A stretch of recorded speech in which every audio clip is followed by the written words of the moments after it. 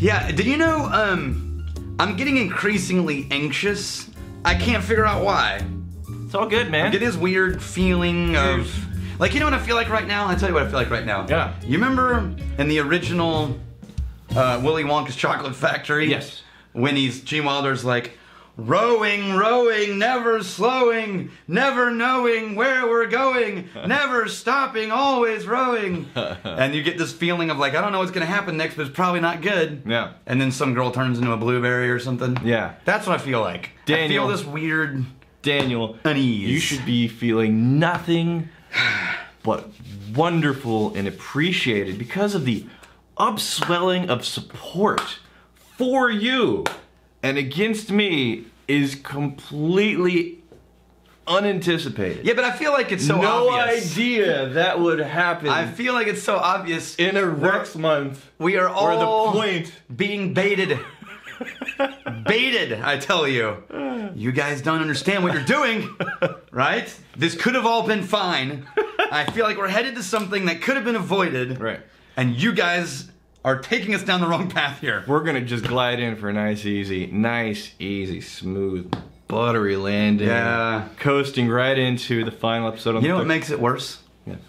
That the ending of Rex Month is also Halloween. Oh, is it? Yeah. I had no idea. Yeah. I did not know Whatever. that's what we were leading to. Whatever. Oh. You mean, who knew? you mean a horror story? Can I have some whiskey? Because I really need some whiskey right now. Ah, I want to pour you a fancy bourbon. a bourbon. Okay. Yeah. So, I really liked because Did you like Angel's Envy? I think people will agree the level that you stepped up to with that glass of Johnny Walker Red. That was inspiring. Dude, praise from your enemies is terrifying. I was praise inspired. indeed.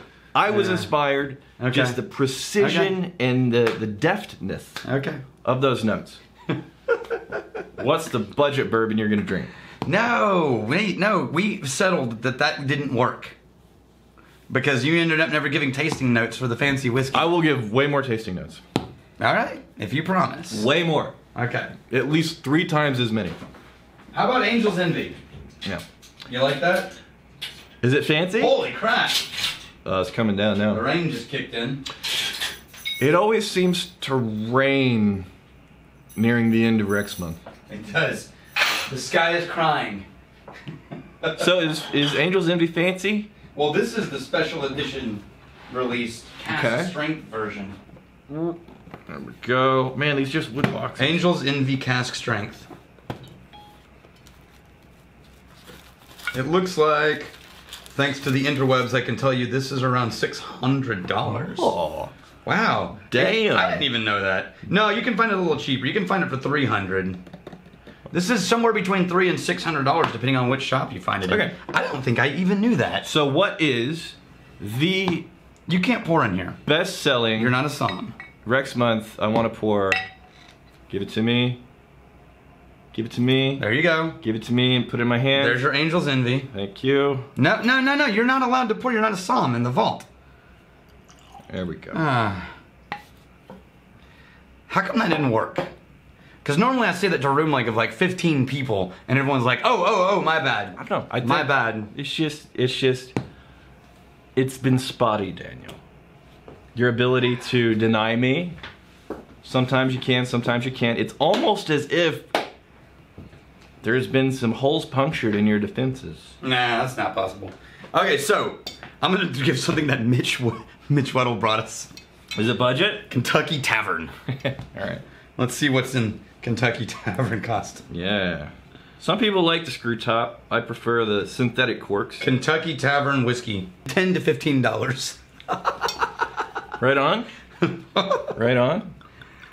All right, here we go. So, I'm going to give so many more notes for this. Okay. And if you feel compelled to step in... That's a lot of promises. I said 3 times as many. Still only 6 words. Ooh. Am I going first? Go ahead. Okay, on the nose, it actually does just smell like a simple, classic, slightly cherried bourbon. Mm-hmm. You get a little more of the corn dust, the sort of dusty corn dominant note, right? Mm-hmm. But And it is straight bourbon whiskey. Mm-hmm. So there's no neutral grain spirit in it. It smells slightly brown sugary. Wow. That's cask strength. What is it at? 64%. Holy cannoli. 64%. Holy cannoli. Oh, there's a cannoli. This is... Wait, I'm getting a little more rye in here than I did on my first nosing. So there's that slight rye spice. Yeah. It actually smells not unpleasant. Okay. It smells like it's a bourbon, right? You got poured this, you go, oh, it's a really shiny bourbon. It also has that same really bright, sparkly nose. Mm-hmm. That's like alcohol shiny. Sure. I'm betting it's still at 40, though it is, yeah. Sure. It's totally invisible. Really? Yeah, that went down like water. There's a very big color difference here. No kidding. Yeah, that went down like it was just water. It reminds me of when you put a big ice rock in bourbon. Yeah.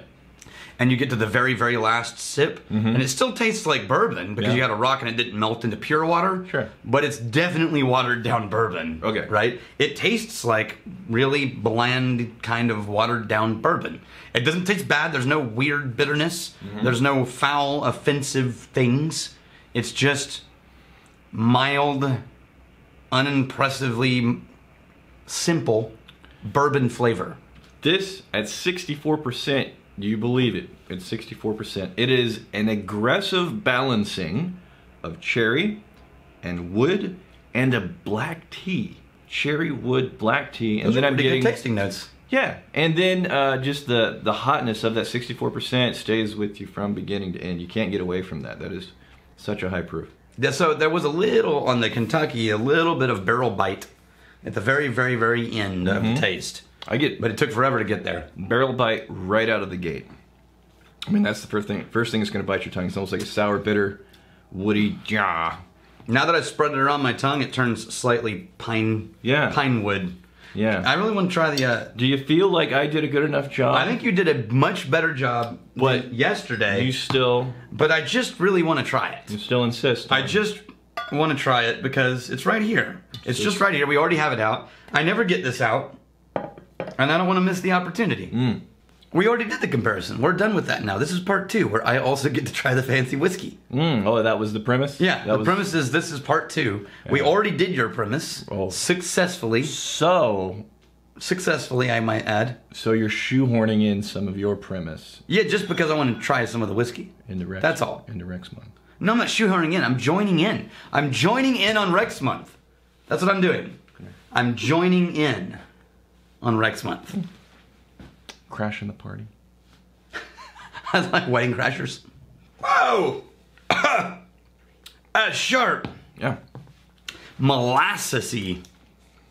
Super rich. I'm gonna add a little water to that. See what happens. Wow. That's a... that affected me a lot more than normal. Normally cask strength is not a big deal because I actually really like the higher proof whiskeys, but I'm having a struggle with that one. It's reminding me of George Stagg, where it felt like it's fighting me a little bit. I mean, this whole episode was set up to have you tap into the skill sets and for the performance to be a little flaccid. Just a little disappointing. Man, I can't get past the bitey, barrely, proofy molasses burn. Yeah, right? Yeah. Just walk right into that one. That'll jangle your Jangle, jangle. Doop, doop, doop, doop, doop. Don't milk me. Bit. So, a fancy bourbon versus a budget bourbon. Yeah, it's just You said this was like $10 to $15, and this is hundreds of dollars. Hundreds and hundreds and hundreds. Is it always the case whenever you get under $20, it's going to be a cocktail kind of situation? I sort of feel like it. Yes. Okay. At what price point do you think? Let's limit it to bourbons. 25. 25. You can start getting stuff that, on its own. 25 to 30. Okay, that's when everything starts to be good and neat. Rule of thumb, right? 25 to 30. If you have exceptions to that, if you know something under 25, let's call it, yeah, that is really nice, neat, let us know in the comments. Also, give Daniel a lot more support, man. He needs it. No, no, no, no, no. You're playing into his plan. You guys just don't even know. It's good. It's all good. It's so good. We've only got 1 day left before this thing is over. 2 days. You haven't been enjoying it. Tomorrow's gonna be... No, here's the problem. I have. The problem is... I have. That's the problem, Rex. I have. And that makes me increasingly uncomfortable. You know what? I think it's guilt for all the times that I set parameters and then you just say, screw it, I'm gonna do what I want. No, that's definitely not it. No, I killed my conscience years ago. Karma's a bitch. Here's to fighting, stealing, and drinking. If you fight me, you fight for a friend. You steal, may you steal a lover's heart. And if you drink, may you drink with us. Hey, thanks for hanging out with us in the Whiskey Vault. Don't forget to throw in a like, hit that subscribe button on the bottom right, and drop a question or comment down below.